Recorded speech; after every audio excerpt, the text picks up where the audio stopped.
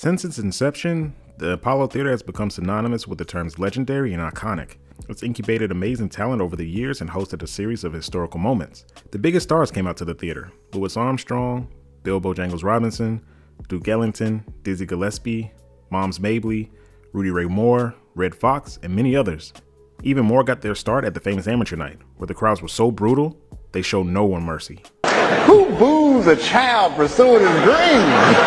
Amateur Night at the Apollo had made a name for itself. Many aspiring artists and entertainers got their hopes up trying to make the audience happy, but their hopes were soon destroyed when they heard the sirens while they were performing.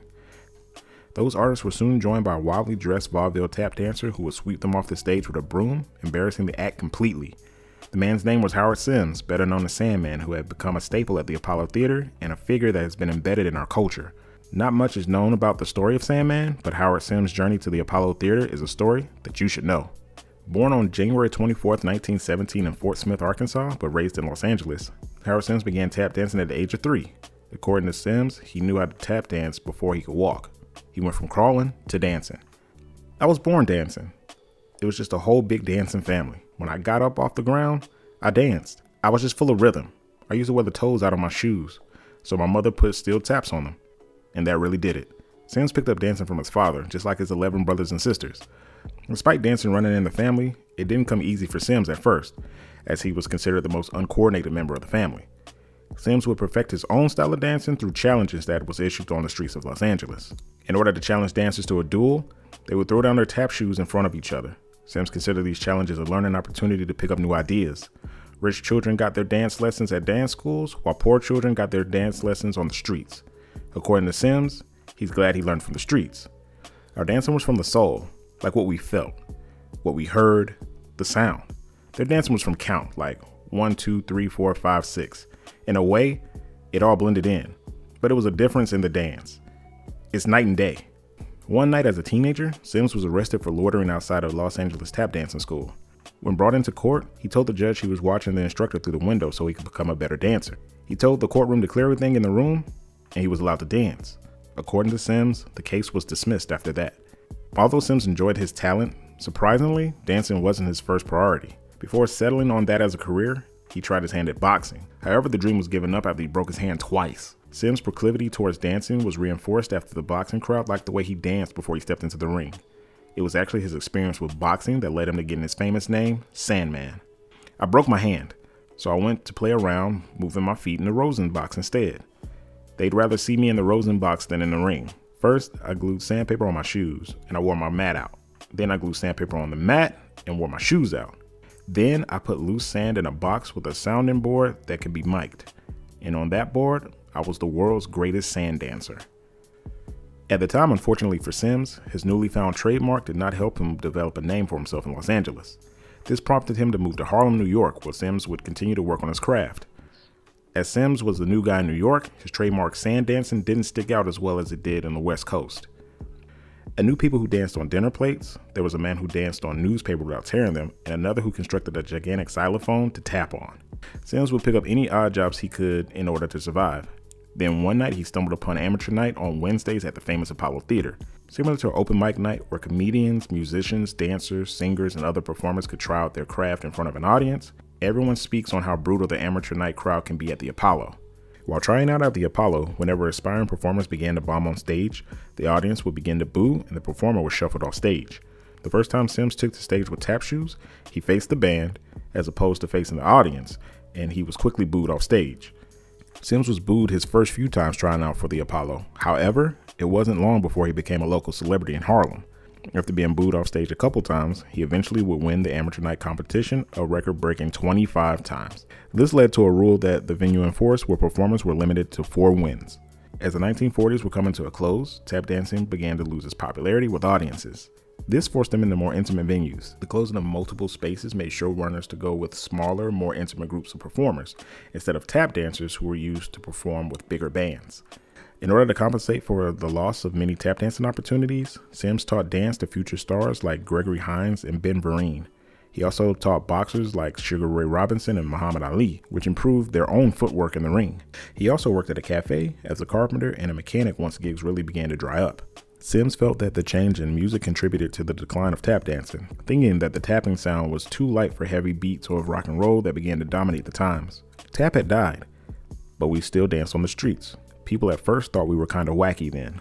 In the 1950s, Sims was promoted to the theater stage manager. He would gain further recognition and eventually became an icon as the regular executor at the Apollo Theater, under the name Sandman. When audiences booed the performer on stage, Sandman would enter and rush the failing acts off stage. He wore crazy costumes, which sometimes extended to long underwear, a clown suit, even a diaper. Sandman often pulled performers out of the spotlight using a shepherd's crook, which became a staple of amateur night. The shepherd's crook had been known as the hook or the broom. When audiences would boo, they'd be unforgiving. They threw anything available: ink bottles, soda bottles, beer bottles. One got through a chair. It landed in the aisle.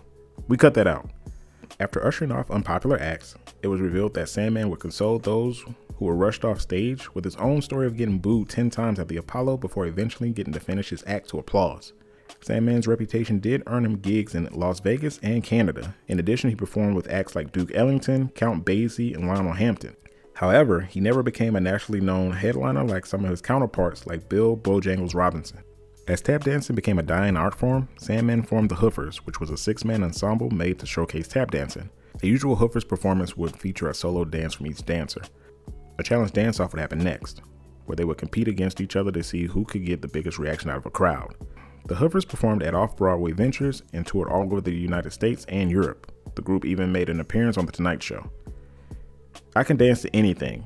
I don't even need any music. Sometimes music can even be a hindrance. Tap dancing was mostly telling a story. A different story to each person because everybody takes it a different way.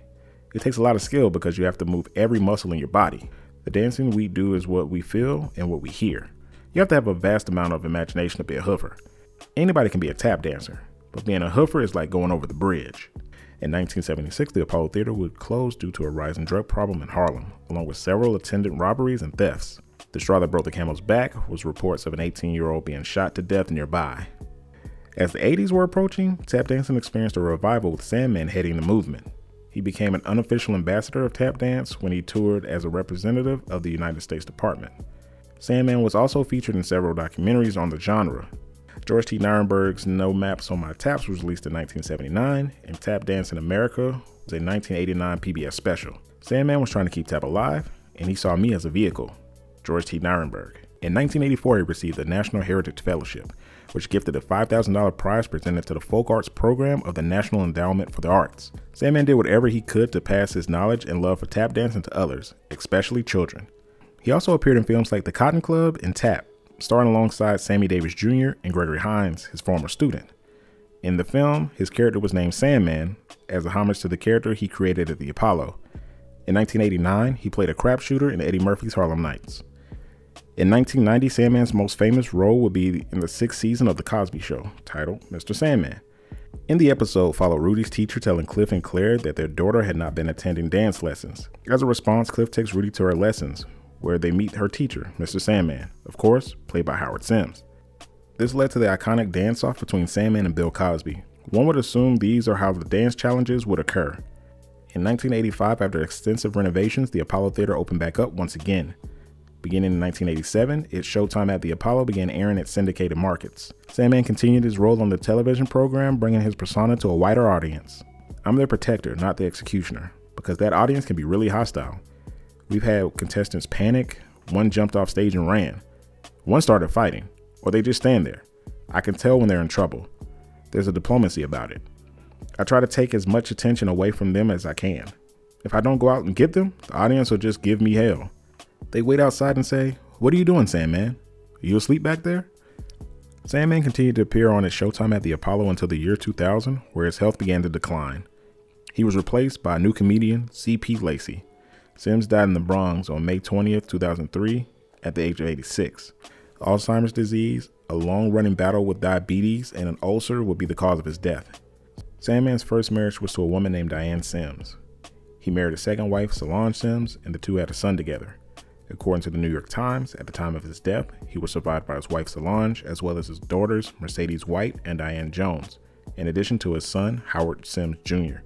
According to the article, Sandman also had 9 grandchildren and 12 great-grandchildren. Sandman's dedication to the craft had always been noted by critics. After seeing The Sand Dancer, One critic left a review stating, "Sims is a virtuoso among virtuosos in a class all by himself, an innovation of a traditional art." In an age where shows like The Voice, American Idol, and America's Got Talent reign supreme, Showtime at the Apollo offered fans a familiar yet unique experience when it came to watching folks chase their dreams on television. What Howard Sandman Sims brought to the table cannot be duplicated, as he comes across our minds whenever we see a comedian, musician, or poet that needs a little bit more time to practice before stepping out in front of a live audience. Reflecting on the impact throughout his career, Sims said, "I thought I was making noise all these years. Now they're calling it culture. The Apollo Theater and Sandman are culture."